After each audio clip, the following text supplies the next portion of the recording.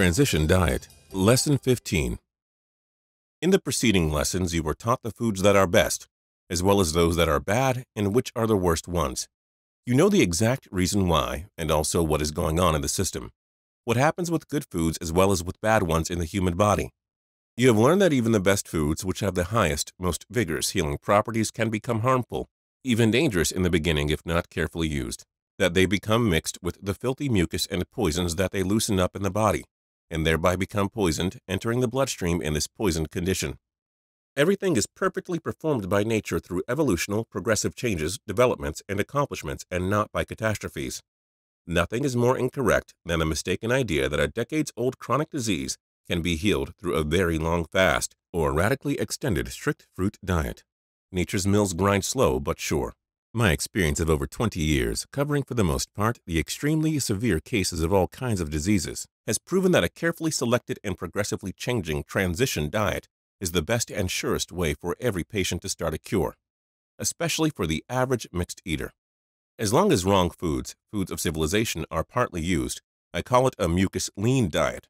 Transition means the slow change from disease-producing foods to disease-healing foods, which I call the mucusless diet. The speed of elimination depends upon quantities and qualities of food, and can therefore be controlled and regulated according to the condition of the patient. The worst and by far the unhealthiest habit is the heavy breakfast. No solid food should be eaten in the early morning at all if you desire to secure the best results. It is permissible to take the drink that you are accustomed to, but nothing else. If you find this difficult to do in the beginning, you may drink again later on so that your lunch is taken in the empty stomach. This is so very important that a number of light diseases can be cured by the so-called no breakfast plan alone. This subject is more fully covered in fasting lessons 18, 19, 20, and 21. It is best that no more than 2 meals a day be eaten, even though the quantity you eat is as much as if 3 or even 4 meals were eaten. Later, when the stomach is cleaner, a small dish of fresh fruits when in season may be eaten for breakfast if desired. If possible, the first meal, lunch, should be eaten between 10 and 11 in the morning, and supper not sooner than 5 or 6 in the afternoon. Another very important rule when eating for health is simplicity. In other words, do not mix too many kinds of food at one meal. Count the different number of items in the average meal of today, and the total will startle you. Never drink during a meal. If accustomed to a beverage with your meal, wait a short while after you have eaten before drinking. Soup should be avoided with meals, as the more liquid taken, the more difficult for proper digestion. If a warm drink is desired, for instance, as a breakfast drink during the winter time, make a broth by cooking for a long time different kinds of vegetables, such as spinach, onions, carrots, cabbages, etc., and drink the juice only. Menus for the first 2 weeks. Lunch. A combination salad consisting of raw grated carrots or coleslaw or both, half and half, and 2 or 3 spoonfuls of a stewed or canned vegetable, such as green peas, string beans, or spinach. Add to this one of the following items, whatever is in season: cucumbers, tomatoes, green onions, lettuce, or other green leafy vegetables, celery, etc., but only a sufficient quantity for flavoring. You may make an oil dressing according to your taste if desired, using lemon juice instead of vinegar, for flavoring purposes only. The rest of the meal should consist of 1 baked or stewed vegetable such as cauliflower, beets, parsnips, turnips, squash, etc. If you still feel as though you were hungry, you may eat a small baked sweet potato or 1 slice of toasted bran or whole wheat bread. Fats of any kind, including ordinary butter, are unnatural and therefore should not be eaten. However, should you crave fats, it is best to use peanut butter or some other nut butter on your bread. During the winter months, canned vegetables may be used when green vegetables are not available. Drink the juice separately in the morning and mix the green or string beans or spinach, etc., with the salad stock as described above, coleslaw or raw carrots. The object of this menu is to supply the broom to provide means for mechanically cleansing the digestive tract by quantities of raw, baked, and stewed starchless vegetables. This may be called Ehret's standard combination salad, the intestinal broom, spoken of so frequently and so necessary for properly eliminating the stored-up poisons now being loosened during the body's house cleaning. Supper. Mix half and half, a stewed fruit such as applesauce, stewed dried apricots, stewed dried peaches, or stewed prunes, with some cottage cheese or very ripe bananas, mashed, sweetened with brown sugar or honey to taste. The bananas would be for a less mucused or less acid stomach. Menus for the second 2 weeks. Lunch. First, a baked apple, applesauce, or other stewed dried fruit. After 10 or 15 minutes, a combination salad is suggested in the first menu, and bran or whole wheat bread toasted if still hungry. Cow butter should be gradually avoided and replaced by a vegetable or nut butter during the transition. By allowing the cooked vegetables to soak on the salad for 10 to 15 minutes, it serves the purpose of a dressing. Supper, a baked or stewed vegetable, as suggested in the first menu, followed with a vegetable salad made of lettuce and cucumber or raw celery or a little coleslaw. Menus for the third 2 weeks. Lunch, during the summer, this should be an exclusive fruit meal, one kind only. In the winter, a sweet dried fruit, for example, prunes, figs, raisins, or dates, eaten with apples or oranges, or the dried fruits can be chewed together, with a very few nuts, and then followed by the fresh fruits. If in the beginning this fails to satisfy, wait for 10 to 15 minutes, and then eat a few leaves of lettuce or a cold vegetable either cooked or raw, but just a small quantity. Supper, a combination salad as suggested in the first menu, followed by a baked vegetable. Menus for the fourth 2 weeks. Lunch, fruits as in previous menus. Supper, first eat fruits, either baked or stewed or fresh, followed a little later by a cold cooked vegetable, or better still, a vegetable salad. If you find that you are losing weight too rapidly, the elimination should be slowed down by eating bread or potatoes after the vegetables.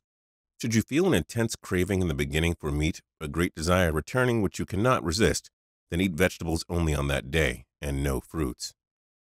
A dissolved mystery.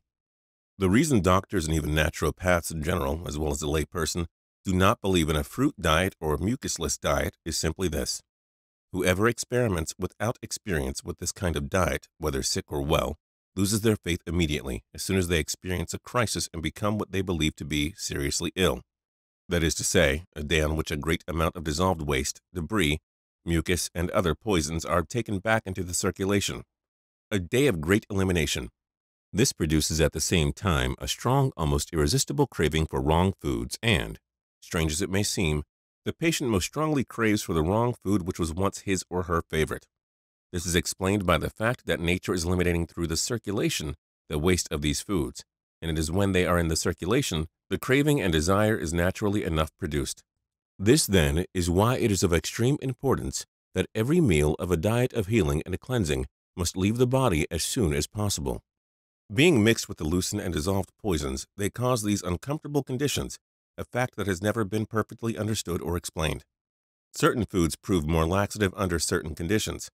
Therefore, eat the foods that you have personally found to be the most laxative in your own body. If you do not experience a regular bowel movement before retiring, always help with an enema, a laxative, or both. A natural laxative that helps, which you will undoubtedly find very efficient, is eating a few dried prunes before the other fruits are taken. A very good aid to elimination, which can be used during the transition diet period, until the bowels are cleansed from the old sticky waste and until such time as the bowels act freely from the new diet, is a harmless herb vegetable compound perfected by myself, and the most efficient intestinal broom and bowel regulator known. Formula for Ehret's intestinal broom. Quantities are given in parts so that you can prepare any amount that you require. Note, all ground ingredients should be about as coarse as loose tea. The powdered ones about as fine as powdered sugar. These are all fairly common herbs, and you should be able to purchase them either at your health food store or from any herb shop. 6 parts ground senna leaves. 3 parts ground buckthorn bark. 1 part ground psyllium seed husks.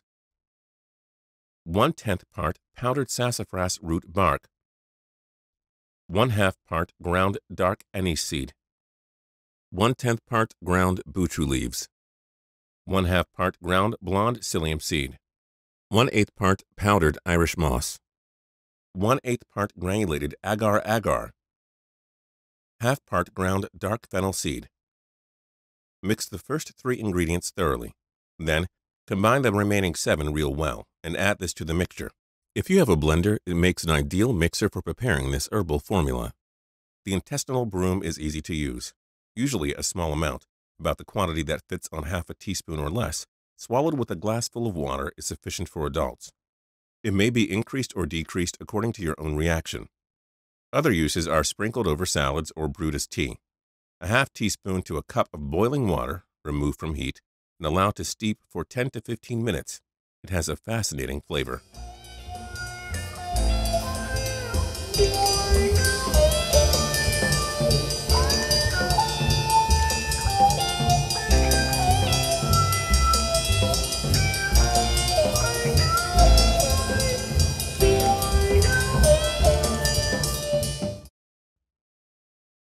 Lesson 15, Footnotes.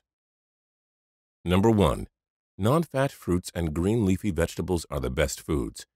Plant-based starches, grains, and fats are mucus-forming, but some of them may be used moderately during the transition phases. Meat and dairy are the worst foods and should be avoided at all costs. Number 2. It can be very helpful to use vegetable broth to extend a liquid fast. However, be mindful not to lose control and eat the cooked vegetables used to make the broth. Overcooked vegetables would not be the best foods with which to break any kind of fast. Number 3. When Ehret mentions coleslaw, he is referring to shredded cabbage without mayonnaise or dressing. Number 4. Ehret is against vinegar, although he does not explicitly say so. Twice he mentions that lemon juice should be used instead of vinegar for dressings. Some people believe that vinegar or fermented foods become alkaline after eating. Yet, Ehret suggests that the only acidic foods that naturally become alkaline during digestion are raw, tree-ripened acid fruits. Although vinegar does not leave behind mucus, it is certainly acid-forming. It is also a common relapse trigger that causes a mucusless diet practitioner to crave worse mucus formers. Thus, it is best to avoid vinegar. Number 5. Many mucusless diet practitioners are able to use wheat products during the transition with no major problems. But like lactose intolerance, people's ability to tolerate certain mucus-forming foods is beginning to wane. In recent years, more attention has been paid to the negative effects of wheat products as more people are starting to experience negative physiological reactions toward them. If you are sensitive toward wheat gluten, mucus, then avoid using it. Find bread that is made from gluten-free grains such as quinoa or buckwheat. However, avoid gluten-free items that use rice flour, potato starch, or other excessively gluey items. It must be stressed that if any kind of bread is used during the transition, it be very well toasted to aid in elimination. It should be 100% grain, sprouted is preferable, have as few ingredients as possible, toasted well, and eaten toward the end of your vegetable meal. Also, it is advantageous to not eat any toast in the vegetable meals that follow a fast, especially as you become more advanced. It is best that such meals be mucusless. Keep in mind that wheat-free mucus-forming items may have the same negative physiological effects as those with gluten. If this is the case, then these kinds of mucus formers will need to be eliminated earlier in your transition. Number 6. Ehret wrote the mucusless diet before the existence of modern-day supermarkets that offer a wide variety of fresh fruits and vegetables from around the world year-round. When available, it is always better to use raw fruits and vegetables for your transitional meals. Frozen fruits and vegetables may also be used when there are few fresh vegetables. If no fresh produce is available, canned items can be used as Ehret specifies. If used, be sure to obtain cans that have no preservatives, sugar, or corn syrup. Number 7. One surprising item that Ehret suggests people use in the early stages of the transition is cottage cheese. Although it is dairy and certainly mucus-forming, it eliminates relatively better than other dairy products. Yogurt also falls into this small category of transitional dairy products. This may be something to explore if you are coming from a particularly bad diet. However, it is certainly not a requirement. If you do not crave or feel the need to use cottage cheese, it is advisable not to do so, and it is certainly not something to be eaten after you have been transitioning on the diet for an extended period of time. Number 8. As a rule of thumb, it is advisable to transition to baked sweet potatoes as soon as possible. Number 9. The word enema refers to the injection of liquid into the rectum through the anus for the purpose of cleansing and evacuating the bowels. Many practitioners of the mucusless diet regularly use enemas and view it as a form of general hygiene. Enemas or internal baths will be discussed by Ehret in forthcoming lessons. The word laxative refers to a food that stimulates the evacuation of the bowels. It must be stressed that Ehret does not promote the use of unnatural laxative medications or store-bought saline enemas, such as fleet enemas. Many modern-day practitioners of the mucusless diet exclusively use lemon juice enemas.